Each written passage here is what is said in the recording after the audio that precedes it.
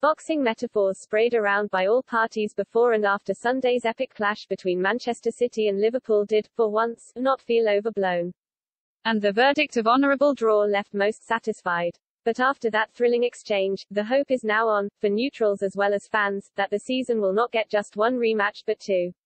No one has to wait long for Man City-Liverpool 2, with the pair clashing at Wembley this Saturday in the FA Cup semi-final. However, it is the prospect of a season finale in Paris on May 28, played until one hits the canvas, that is not just a date to circle in the diary but worth walking to from either the Etihad or Anfield.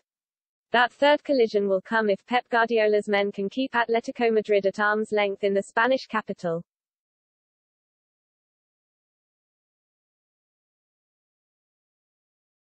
They will then have to negotiate what is most likely to be Madrid's other giant Real in the semi-final unless Chelsea can turn around a 3-1 first-leg defeat.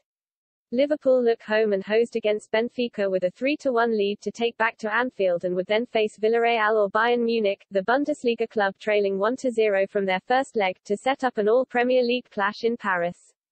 Few would bet against it happening even if no one at City is allowing themselves to focus anywhere but the next game.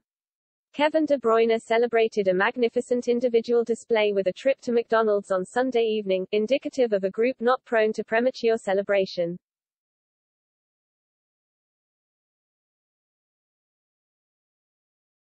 Asked whether he would allow himself to think about what is to come, he said, "Even if you wanted to, you don't have the time to think about it. Monday is a recovery day, Tuesday we leave for Madrid and it is the same for the FA Cup game. It would have been nice to think about the end of the season but you don't get the time. That is maybe a good thing because you just play, and then we will see what happens." City face a huge 4 days starting in Madrid. After Saturday's FA Cup showdown at Wembley, it will be back to the league with Brighton at home next Wednesday, the first of 7 remaining games. Win 'em all and a 4th title under Guardiola is theirs.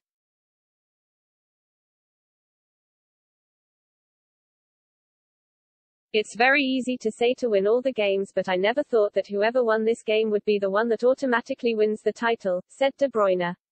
"The schedule is so hard for both clubs, the games come thick and fast and the quality of the Premier League is so high. It's going to be a massive challenge. Regardless of the result here at the Etihad, the title race was always going to go until the end. We are aware of Liverpool's quality, their level and that they are going to push us until the end. Neutrals will hope that end comes on May 28.